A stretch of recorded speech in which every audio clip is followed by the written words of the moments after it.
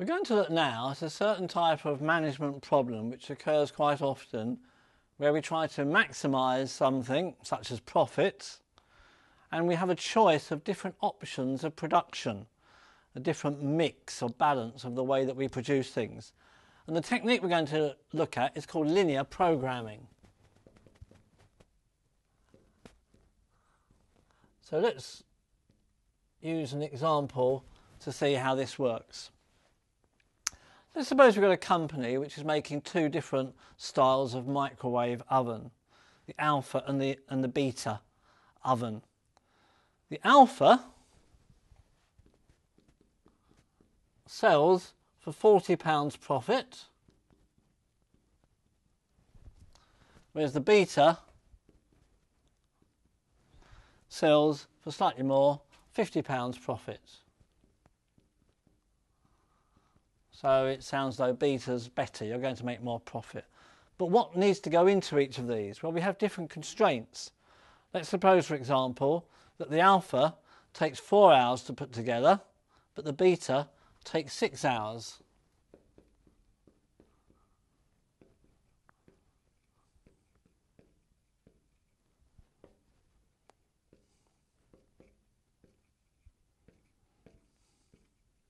So that's going to be a factor. It's more expensive to manufacture the beta.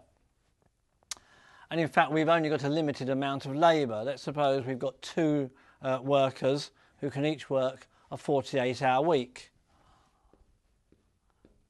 So we have two workers, each on a 48-hour week. So that's a limitation on how many hours of production we've got available. Another difference is that the alpha microwave has got two built-in clocks and the beta only has one, and we can only get 20 of these clocks each week. So the alpha needs 2 clocks, the beta needs 1 clock, and there are 20 available. So alphas use up more clocks than the betas. And lastly, the final constraint, as they're called, these limitations, is that the company decides it wants to make at least 6 of the betas each week. So we need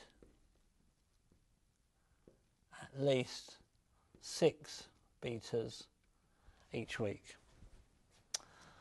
So that's the background. That's the specifications for our project.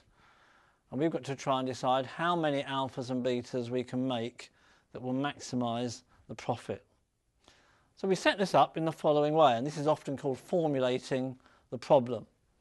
The thing we're trying to maximise is the total profit. Every alpha microwave makes £40. What we have to do, it's crucial in this topic, is to introduce some variables, some letters for the number of each that we make. Let's be very simplistic and say let's make A alphas. So we produce A alphas and B betas. They are a variable. Sometimes we might want to use X and Y because we're going to be using graphs with the traditional X and Y axis, but A and B obviously fits here. So the profit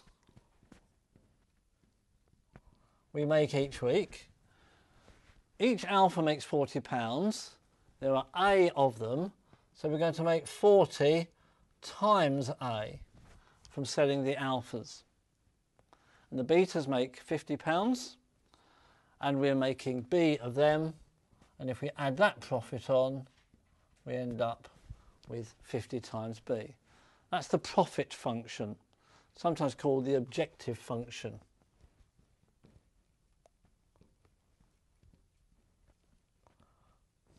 Now, what are the constraints, the limitations? Well, first of all, we've got how many workers' hours are available. each alpha takes 4. There's A of them, so the number of hours that the alphas will take will be 4A. The betas take 6. So if there's B of them, that will be 6B. But we've only got 96 hours of labour available. So this cannot be bigger than 96. In fact, it has to be less than or equal to 96. That's the time constraint or the labour constraint. We've also got a problem with clocks. If we make A of the type alpha and each one needs 2 clocks, that will take up 2A clocks. Each of the betas needs 1, so that's B. And we've only got 20 clocks, so that's less than or equal to 20. And lastly, the number of betas has to be at least 6. So B itself has to be greater than or equal to 6. That's called the formulation of the linear programming problem. Sometimes we stress, although it's obvious, that A and B have to be positive. You can't make -3 alpha cookers. Sometimes it's taken for granted. I'll just put it in here that A and B both have to be greater than or equal to 0. So that's the formulation of the problem. Let's now find out which values of A and B will maximise the profit.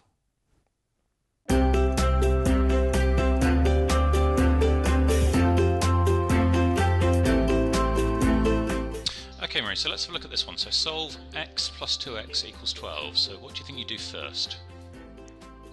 Okay, well, I want x on its own, so I would put x equals 12 minus 2x. Okay, so a lot of the time we want to get x by itself, but what we want to do first is get all of these x's together. So can you see anything we can do with this? Get all these together in one place. Oh, okay, it's 3x, isn't it? Yeah, so absolutely. 3x equals 12. Oh, and so x equals 4. Brilliant, spot on, well done.